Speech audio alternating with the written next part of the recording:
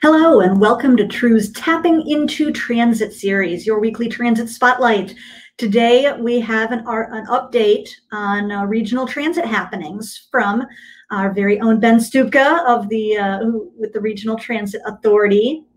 And well, unfortunately, regional transit is not on the upcoming ballot as it was 4 years ago. There's still a lot happening on the regional transit front, and we are thrilled to have Ben give us all the updates. So in case there's anyone who isn't particularly familiar, most of our audience probably is, but in case there's anyone who's not familiar, tell us a little bit about what is the RTA? Why was it created? How does it work with other transit agencies? Sure. So thank you for having me. Thanks everybody out there listening. The RTA was created in 2012, but wasn't really fully staffed until about 2014, 2015. Its broad roles, which are broken down on the slide, are to develop a regional transit plan, is to coordinate with the transit providers, is to administer regional transit programs, and I would put and to equitably allocate resources. So one of the formal roles that the RTA has in that regard is all of the formula funding that comes from the federal and state government to all the transit providers actually flows through the RTA, and it distributes it to the transit providers. And its coordination activities are fairly broad. It can range from just having monthly discussions with providers and working on small issues of coordination, coordinating grant applications, programs, other things like that, all the way up to doing joint planning programs. And the RTA has several active planning projects going on right now with the providers and with local communities. So the things that the RTA doesn't do, we don't operate service, we don't own and maintain infrastructure, we don't collect fares, or any of the local funding that goes to the operators doesn't pass through the RTA. And those are kind of the main differences between the providers and the RTA. So the RTA really looks broadly at the whole region and what are the needs and what are the opportunities to improve, and coordinates among all of the actual on-the-ground providers. That's it. Excellent. Now, since the RTA developed a transit master plan back in 2016, and while the full funding needed for it was just narrowly defeated in the 2016 election, there has been some real progress made on some of the things that were identified in the transit plan. Certainly not everything, because a lot of it takes funding, but right. But there were. Can you talk a little bit about some of the progress that has been made? Sure. So I think the few that I want to bring attention to certainly are the improvements on the Woodward, Gratiot, and Michigan corridors through the fast service. So the RTA plans have always envisioned better service on those major corridors and other major corridors in the region. Potential capital investments, of course, was a large part of the plan, and something that's difficult to fund without the additional funding and ability to leverage federal dollars. But certainly those fast services, the ridership uptake we've seen on those corridors, the fact that the Michigan Fast goes out to the airport, that airport connection, that's a huge improvement that the region's seen. And ridership has been responsive pre-COVID, of course, to those services, particularly on the weekends and evenings, periods of time where traditionally you think about adding more service during commute times, but actually adding it where there's more essential riders, more riders who are kind of needs-based riders are going to be taking those services. We saw a huge ridership increase there. The other big thing that the RTA has always had in its plans, and SMART and DDOT have worked together to kind of pull together the basis of, is unified regional fare. So now we're lucky that both SMART and DDOT are at similar fare levels. They have similar styles of passes, similar costs for their fares, joint transfer structure between them. And they actually have a joint regional pass called the DART pass that folks that riders can purchase and use. They have a mobile app that you can use as well.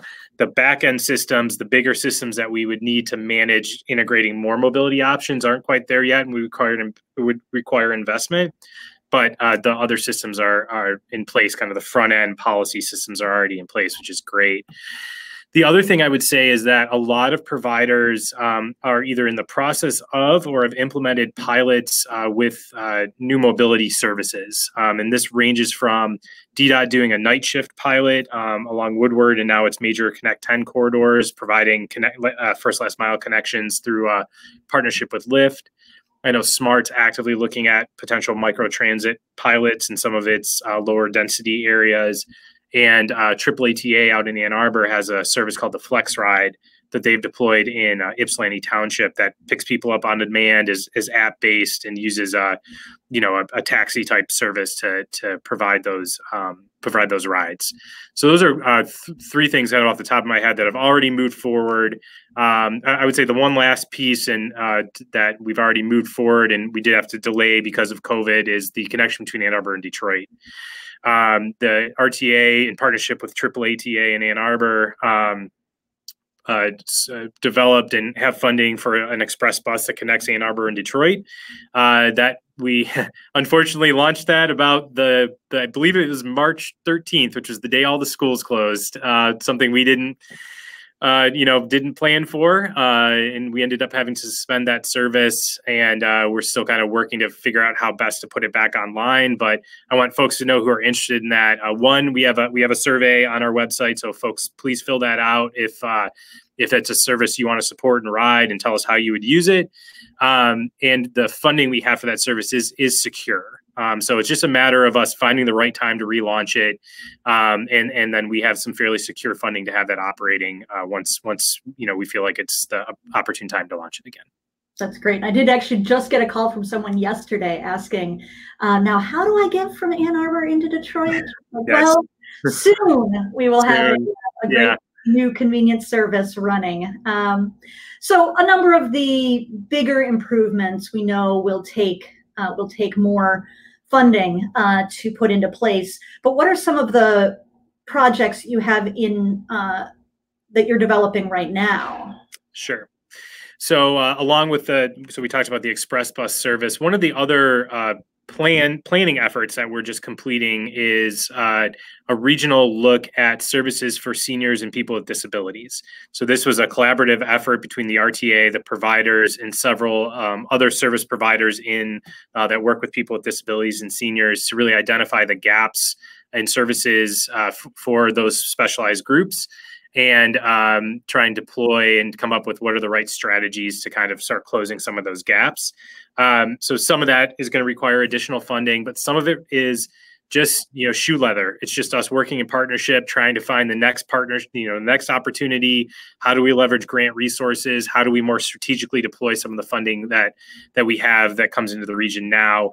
So we can't make necessarily large improvements there, but we can kind of identify piece by piece how to start bringing that conversation together. So that planning process is coming to an end. We're actually going to have a pilot that we're still developing that launches out of that.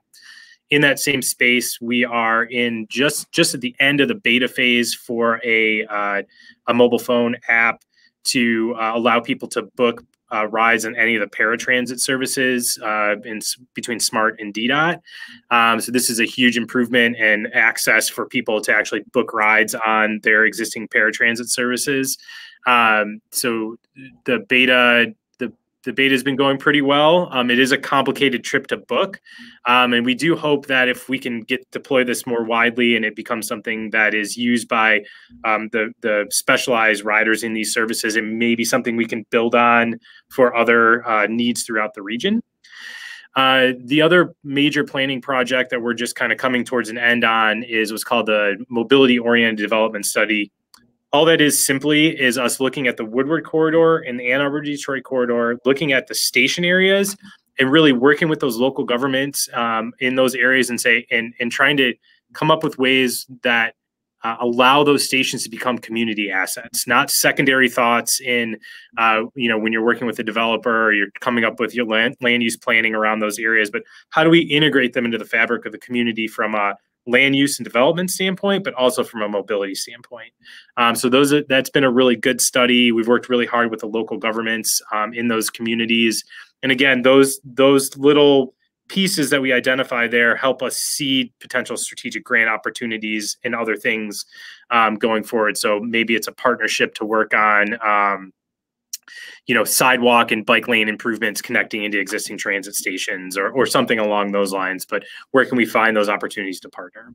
So really some great steps to both make substantive, although modest improvements in service for riders, existing riders, and planning and figuring out how to, as we develop a broader transit system, how to make it as great of a community resource. I like the way you think about that. Transit isn't just an afterthought. It needs to be a central part of what these communities are doing. Now, in the last minute or so, can you tell me a little bit? So we know regional transit isn't on the ballot this year. The county leaders couldn't quite agree on what that should look like, and the legislature wouldn't really go along with letting fewer than 4 counties go forward. But what sort of planning is RTA doing moving forward? What is your path forward from here? Sure. So the RTA is kind of taking all these smaller planning efforts and using those as an opportunity to really think more broadly about what are the goals and strategies that will help advance transit, and what does that vision look like? It's not. It's a broader process. It's more of a needs-based process. It's something that we hope will provide a basis for whatever the funding mechanism ends up being, whatever that big solution ends up being, and it could be any number of things, that we have a good basis and really have a better understanding of what the community's needs are around transit and how we could potentially advance those strategically. So, if it ends up being one single strategic large grant to advance a capital project, then it's in the plan and it's identified and it's something we can all get behind. So the RTA has a kind of a broad schedule to have that done by the end of the summer, in the summer timeframe. And we're going to be working on deploying some conversations over the next, couple of months, probably into the spring a little bit more, to really start gathering that input and making sure we're accurately identifying people's transit needs. So early next year, there'll be opportunities for people who have thoughts and suggestions for what the transit systems should look like. There will be opportunities for the public to get involved then. Excellent. Well, even if you're not making headlines, there's certainly a lot happening on the regional transit front. So we thank you for all of your work coordinating all of that and your time with us today, Ben. And I do want to, of course, thank all of the TRUE members that make this work possible. TRUE can only operate as a transit advocate and only provide these types of video updates through the donations and support of our members. So if you're a member, thank you. If you're not, please do consider joining TRUE, whether that's at $5, $50, $5,000, whatever level is right for you. We really need that support to make this work happen. And again, stay involved in the conversation. This is a lot happening. Even before next spring or early next year, you can certainly be involved at DetroitTransit.org, online, on Facebook, on Twitter, to keep the conversation going. So thank you, everyone, for watching. Thank you again, Ben, for all you're doing. Thank you. Thanks for the opportunity. Thanks, everybody, for watching. Yeah. Talk to you later. Bye.